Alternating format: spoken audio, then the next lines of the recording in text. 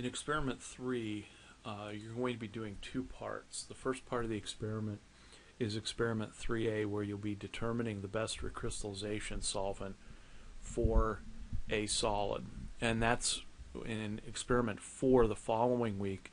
We're going to actually be doing a macro scale recrystallization where you'll start with an impure sample of acid analyte that will look like the sample on the left, and after the recrystallization process you'll end up with a much purer solid that you can see on the right.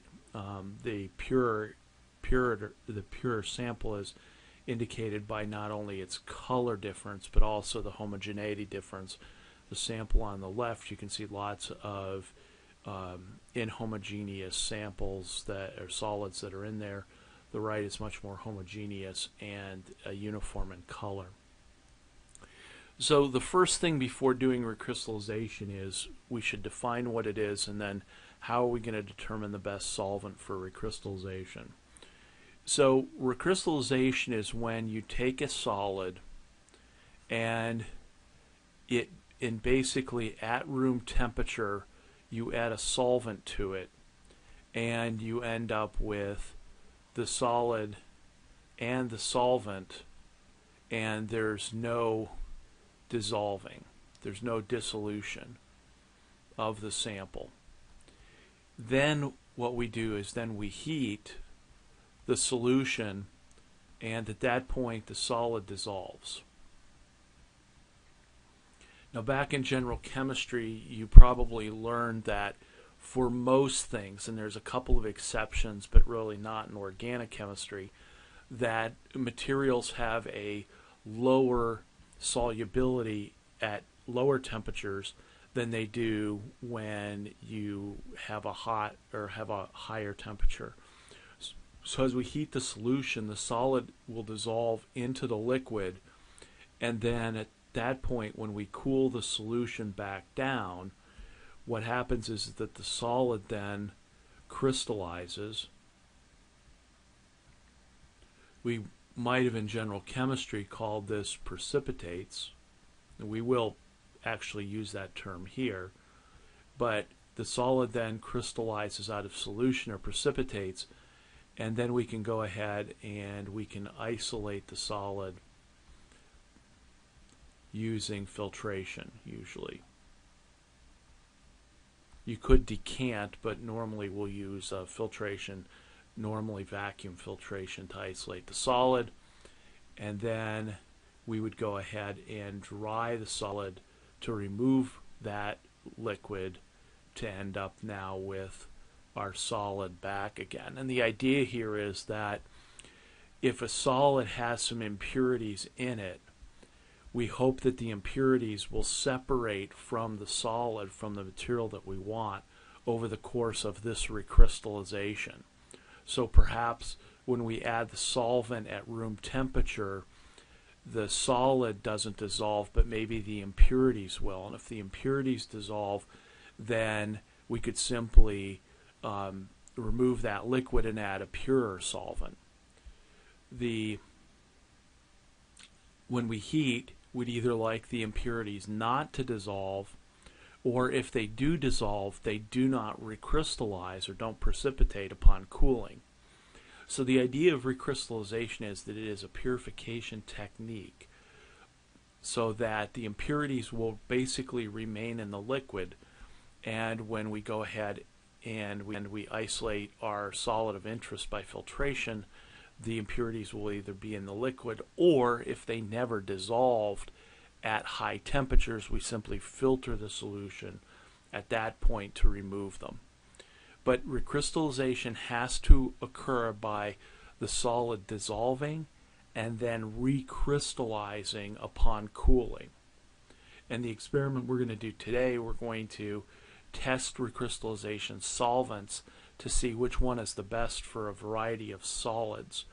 And we're going to basically heat the solutions up, see whether the material dissolves, and then when it cools back to room temperature, does it recrystallize. Now, we're going to recrystallize at room temperature, but sometimes we oftentimes will recrystallize by placing the sample in an ice bath, or will also recrystallize by taking the solution sometimes to very cold temperatures like -80 degrees to get the solid to then recrystallize. So the idea is to remove impurities from our solid material. And the only way to do that is to get the solid material to dissolve and then recrystallize. So typically what we do is, we're in the experiment today, you're going to take a small test tube and you're going to place a small amount of solid in that disposable test tube. You're then going to add a small amount of solvent to that test tube, and you're going to kind of mix this up a little bit, and you're going to see, does that material dissolve at room temperature?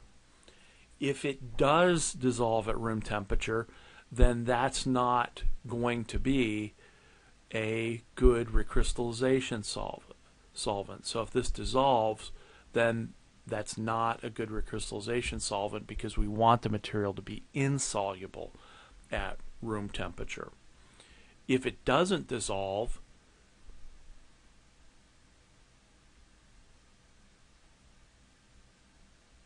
then what we're going to do is then we're going to heat the solution, and then we're going to look at the test tube, and we're going to see, did that solid then dissolve in the liquid?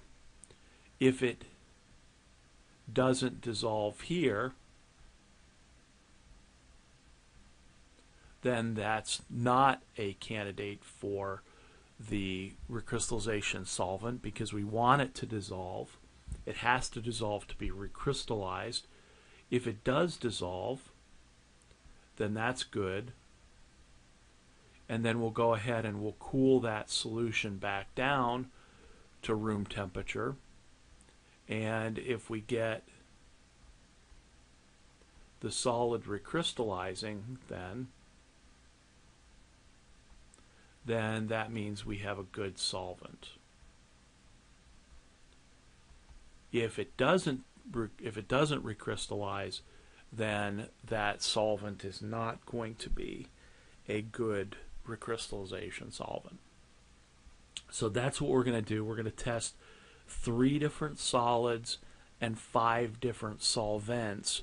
The solids are of different polarity, as are the solvents. The solvents vary in polarity from something very polar like water to something that's not very polar like hexane. And I'll talk a little bit about polarity in a few minutes, and you have to, as part of your pre-lab assignment, you're indicating ranking the polarity of the solids and the solvents.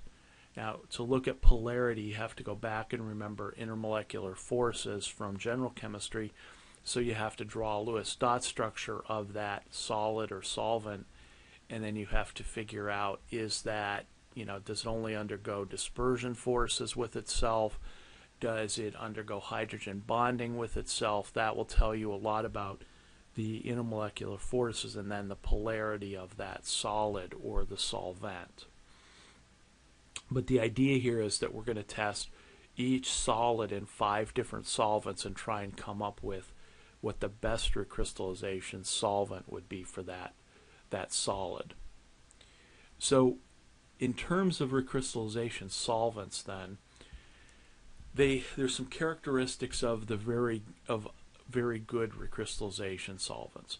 So what we're going to say is that the solid should be very soluble in the recrystallization solvent at high temperatures, but then it should be insoluble at room temperature or lower temperatures, for instance, if we put it in an ice bath.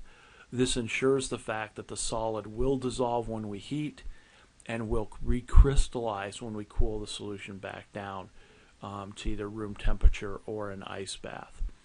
Now, the impurities that are present should either be completely soluble or completely insoluble in the solvent at all those temperatures, so that way they can be separated out of the material, either by, if they're insoluble at high temperatures, by then filtering them out, or if they're soluble at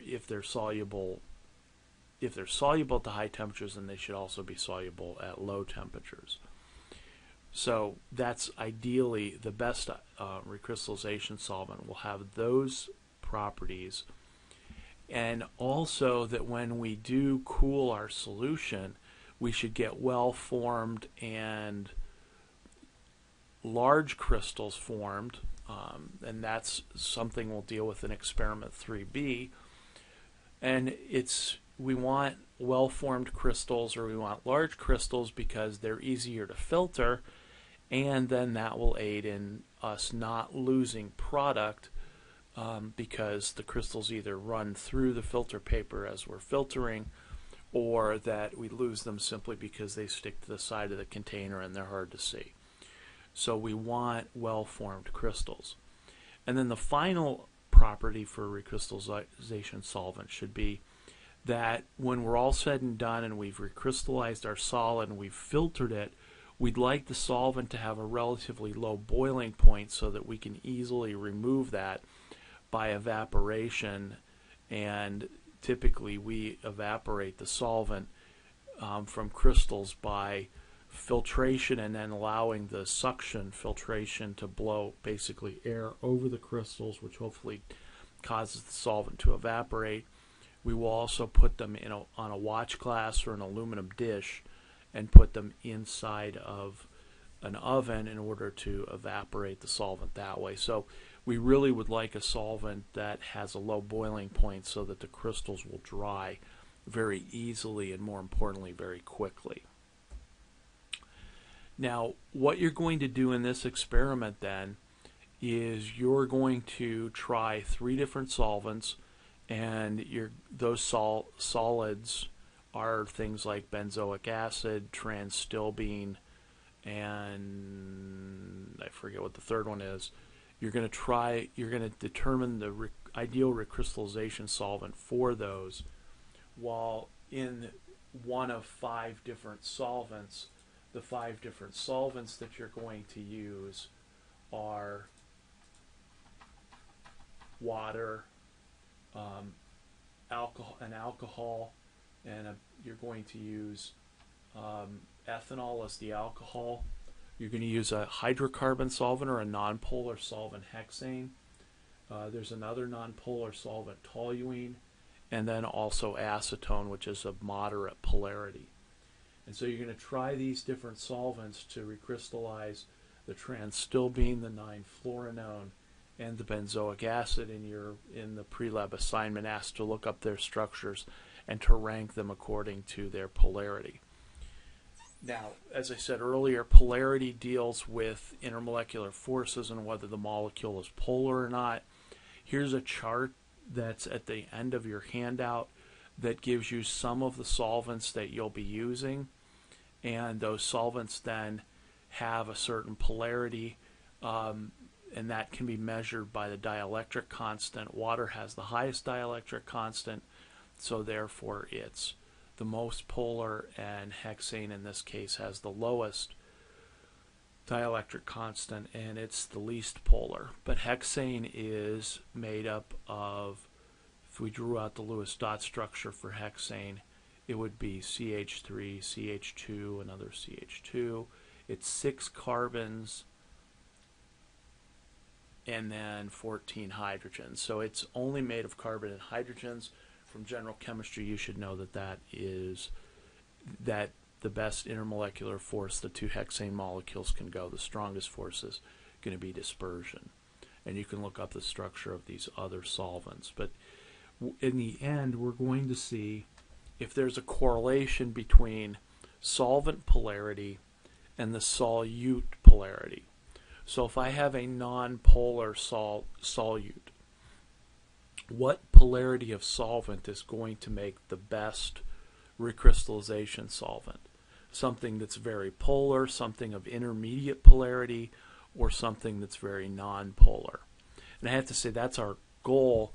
Whether our data will give us a clean answer to that remains to be seen. It could be that we have some general ideas, but we really have to do a trial and error in order to determine the best recrystallization solvent, and that's where we're going to start.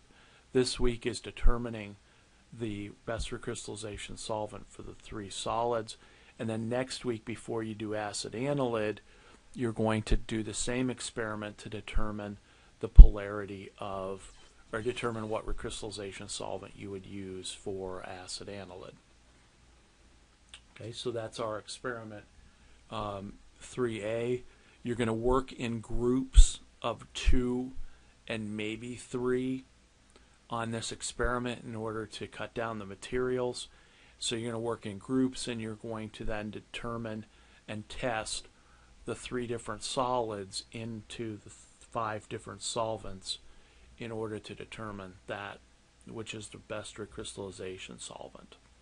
So you're going to take 3 solids, test it with 5 solvents. You're going to place small portions of the solid into small disposable test tubes. You're going to add drops of solvent to it and see if it dissolves at room temperature. If it does, game's over. You don't go any further. That solvent is not the best recrystallization solvent for that solid. If it doesn't dissolve, then you're going to heat the test tube in a hot water bath. You're going to see whether it dissolves. If it doesn't dissolve, again, that solvent is out as a possible recrystallization solvent. If it does dissolve, then you're going to cool back to room temperature to see if it recrystallizes. If it does recrystallize, then you've got a good recrystallization solvent. If it doesn't recrystallize, then that's not a good recrystallization solvent. Now, one of the things you're going to have to be careful of in these tests are that solvents that have very low boiling points, things like hexane and acetone, you're going to have to be very careful that when you heat the sample in the test tube on the hot water bath, that you're not evaporating the solvent and therefore seeing the solids sort of precipitate. So we have to use, for acetone and for hexanes, you're going to use the steam that's coming off the hot water bath, or just take the test tube and slightly touch it to the hot water bath in order to get the sample, in order to get the liquid hot. Because if you plunge the test tube into a really hot water bath, all your solvent's going to evaporate, and you're not going to be able then to distinguish whether it's a good solvent, because the solvent will all evaporate. So you want to look at your directions, and it tells you about that. It also tells you how to handle things that are partially soluble and what you should do there. Okay, so that's what we're going to do, is we're going to test the 3 solids and the 5 solvents. At the end, you're going to end up with ideally 1 or 2 recrystallization solvents. There's always a possibility that none of the solvents may be a good recrystallization solvent. And then try and answer, is there a correlation between the solute and the solvent polarity once we find the ideal recrystallization solvent. You're going to submit a report form that you will fill out for experiment 3A, and that report form is on the Blackboard site, I believe, in the handout. So that's what you're going to turn in for experiment 3A. Again, you're going to do this in groups, and when you're finished with experiment 3A, then you're going to move on and do experiment 3B. And I'm going to caution you that the experiment 3A and 3B will be done during the celebration of the Spirit Week that day, and so our labs are going to be cut by at least an hour. In the morning labs, you'll be working from 8 to 11 on that Thursday. If you're in the Thursday class, sorry, if you're in the Tuesday class, nothing changes, but if you're in the Thursday class, you'll be working from 8 to 11, and in the afternoon on Thursday, September 13th, lab will start at 2:30 and go to 5. So it's important for those of you in the Thursday lab to make sure that you've watched the video and that you're prepared, because there'll be very short and minimal pre-lab lectures on that day, Thursday, so that you can get started and finish the lab during the shortened lab period.